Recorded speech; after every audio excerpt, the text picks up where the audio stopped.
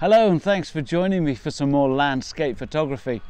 Today I'm down on the coast close to where I live on Anglesey.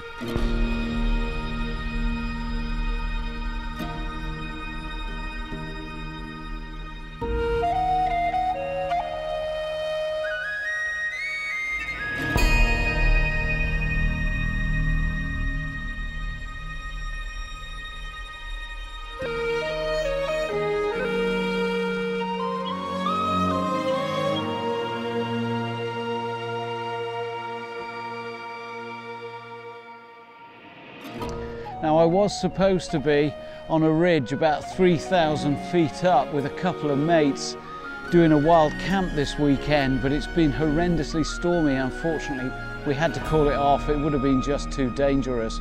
So I've been going a bit stir crazy. It's only just brightening up now. We're getting on towards the end of Sunday afternoon, but I absolutely had to get out the house and get some fresh air, just have a bit of a walk. Now I don't really hold out much hopes for any landscape photography on this particular walkout.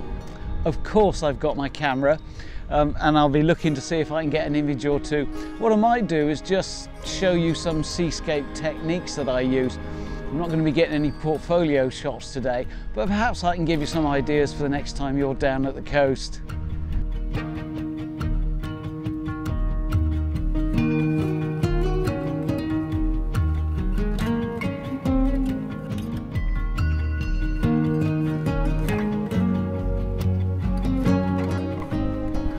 What's caught my eye about this particular composition is the way it sort of perfectly sums up a grey day on a rocky coast.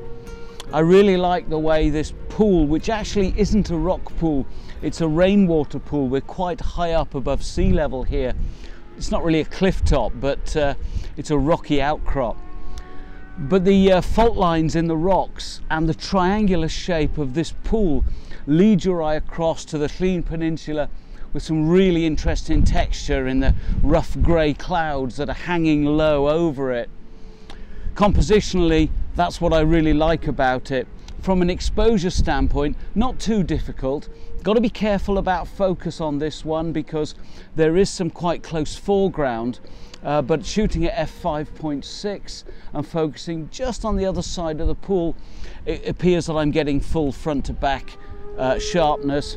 I'm shooting at 12mm because I really do want to emphasize the foreground on this one, and my exposure is running at 40th of a second.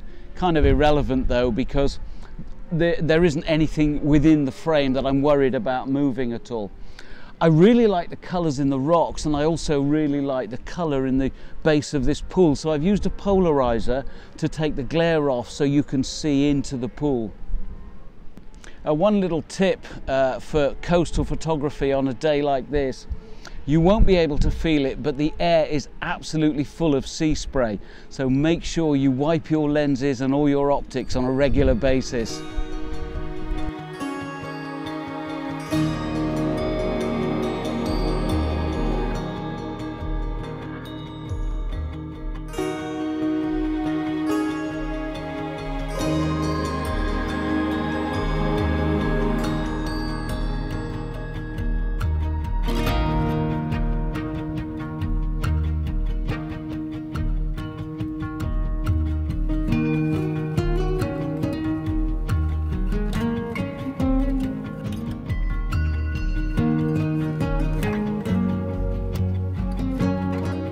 Right down underneath the cliff now. I've got down out of the wind and I'm much closer to water level. I do need to be careful, the tide's on the turn and so it's going to be slowly coming in. It's not a spring tide, so it's not going to come in too fast. But another tip for you, if you're out and about doing seascapes and you decide to scramble down a cliff like this, do keep an eye on the tide and make sure you know whether it's coming in or going out. People get stranded when they think it's going out, only to find it's coming in. Anyway, let's see what I can find from this particular vantage point. So this is the sort of thing that I was particularly looking to achieve when I came out today, was to spend a bit of time with a detailed composition rather than the wide vista we were looking at just a little earlier. What I'm looking to do from this vantage point is to find a composition looking across these rocks to really focus in on something tight. There is enough movement to get a bit of practice in. There's not a lot of colour, so I'm not going to get any portfolio shots, although there's some beautiful detail in the sky. It's quite brooding. We've had some really stormy weather lately. So the idea will be to show you a few techniques, how I might go about it, a bit of practice for me, and maybe save it for a better day with better light to come back and go for that portfolio shot. I've got myself set up with a composition. I'm not using any foreground at all. I'm zoomed in across on these rocks just on the far side of this little inlet. We've got quite a strong westerly wind blowing in today, so the swell is coming nicely onto them from this particular angle. Now I'm shooting with a remote shutter, and the reason for that is that normally I'd be using a 2-second delay to avoid shaking the camera at all, but I really want to use a high burst mode here because I want to catch a whole series of frames each time a wave comes in. And it's just easier to use a remote shutter that fires it immediately and will run off maybe 10-20 frames, something like that, each time I spot a decent wave rolling in. Now there are two particular styles of image that people tend to look for when you're shooting waves on rocks. I have a preference, but the one that you tend to see more of is when the wave hits and you get a big splash effect and you've got that big impressive power in the wave as it smashes into the rock. Now that can be really spectacular, but to be honest with you, I would say you would need it to be a much more blustery day than it is today, because yes, we're getting a few impacts, but they're not really that interesting. The other thing about that particular style of image is that those impacts very often just completely hide the rock that they're hitting. So you've got this great big blob of bright pixels in your image. And yes, it can be very dramatic. But what I really like is the point at which the wave has broken and then the waves are running off the rock in lots of little waterfalls, maybe 1 foot, 2 foot long, as they run back into the water. And I really like that contrast against the dark colour of the rock underneath. And where I'm shooting, it's all covered in barnacles, there's bladderwrack on it as well, lots of texture and hopefully lots of interest.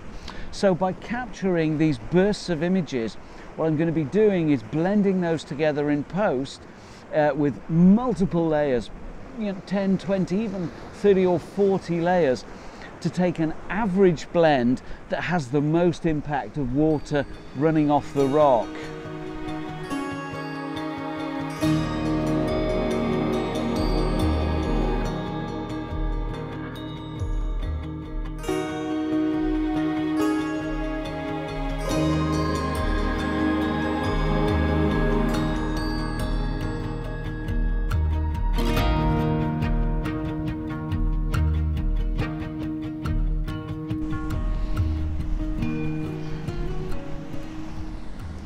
I've got myself another vantage point, but I've come down much lower and I'm right at the head of a little gully with a big rock at the entrance to it, so I'm facing straight into the wind and the swell, and every time a wave comes in they hit that rock, it breaks them up and throws them against the side of the gully, and then the water runs off. It's really difficult because I'm having to wipe my lens constantly, but what I'm trying to do, as I was doing earlier, is get a series of shots with the water running off, because I think that's what's going to have the most impact in post. Again, I'm going to need a lot of exposures. This is very much about timing it, getting a number of frames as the water's running off that I can then combine in post to create the impact that I'm after. Well, that was bracing. I've had the sea spray in my face for the last half hour. I can barely see a thing out of my glasses. I think I've got about 700 or 800 exposures on my SD card. It's going to take me a while to sift through all of those and pick the best ones out. The technique that I'm going to be using to bring these images together from today's shoot, it's not like take your camera, wait wait for the wave to hit the rock and fire off a few shots and pick the best one.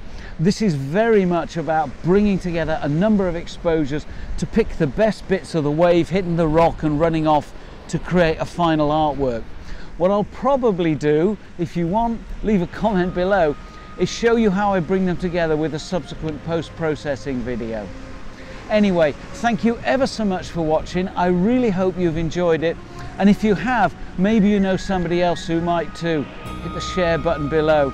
And if you haven't done it yet, why not subscribe now and join me next time. Cheers!